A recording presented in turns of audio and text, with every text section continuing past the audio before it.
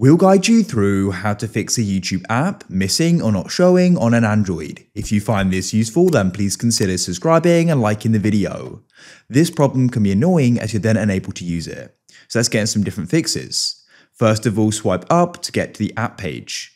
Then what you can try doing is just pressing search at the top in case it's just missing from the home pages. So you can try searching YouTube and see if it appears. For me, it doesn't. The next thing you can try doing is holding your finger in some blank space on the home screen. You can press settings, and we want to go make sure that it hasn't been hidden.